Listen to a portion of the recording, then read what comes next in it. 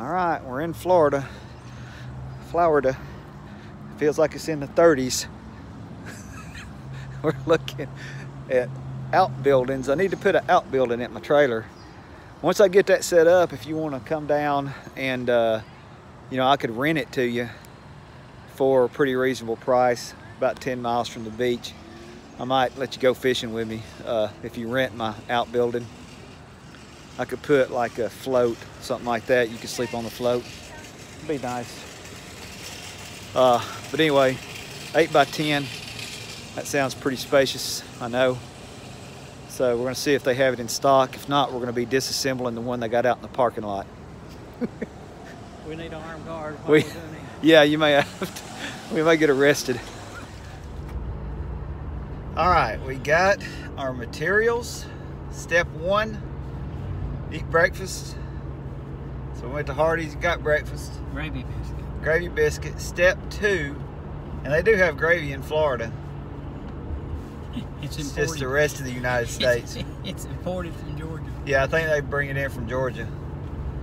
Now, North Florida and Central Florida is pretty much just South Georgia in another spot. But anyway, we got our materials. So now we're on the way back to the house, the trailer. Yeah, we may have to rest a while.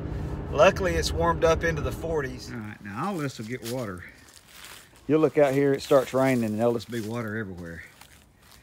So we're gonna make sure we put it up on blocks. It's gonna be our version of, what do they call them houses they put up on stilts? Huh? What do they call them houses they put up on stilts, like down at the beach? Florida, I don't know. All right, we put it out, it's level. Just automatically level. We'll just let it on the ground and it come out level. It's a miracle. First time. It is, first time. And then, what do we do? Oh, we're calculating. We've already calculated with a calculator. Got the frame put together. Gonna make sure it's square. We're using geometry, algebra, some simple arithmetic. All right, so warming up nice. We have the floor built. So you know what that means. Time to go eat lunch. And when we come back, after we are full, we'll really start working. Some real work. All right, I'm actually on the 4th step. All the directions have been correct. I've had all the pieces so far. I don't want to jinx myself. It's been going good so far. It's a little slow. My helpers have abandoned me. They're talking.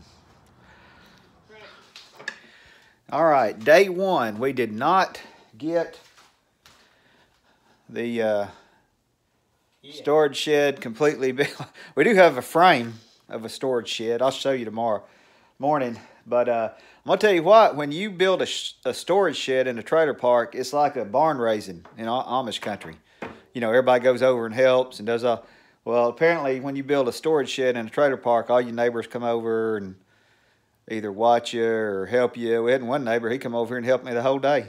He just came over and, putting up storage shed, I better come over here. He never helps do anything. So I guess the storage shed is a big deal. So anyway, hopefully we will finish it tomorrow. Most people don't get as far along as we did. No, we actually did really well.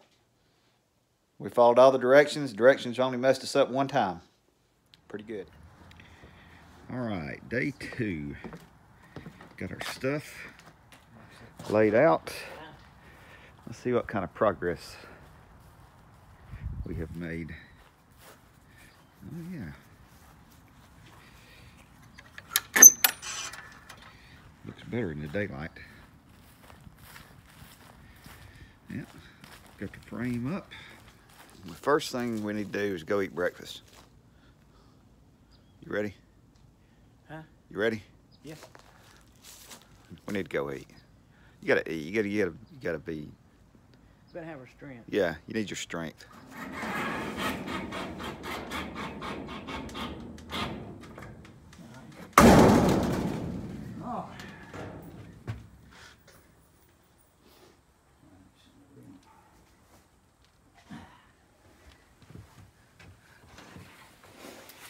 Well, we're coming across it.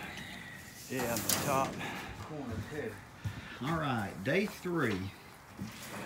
Got it put together.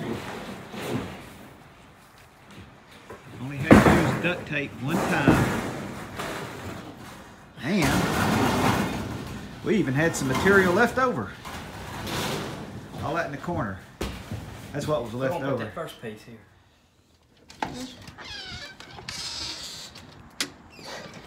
All right. Nichols Retirement Empire. We have finished the building. Only took us 2.5 days. Got the yard cut back here. There's the building. It looks good. Gonna have a lot of space. Like I said, we only had a few extra parts left over.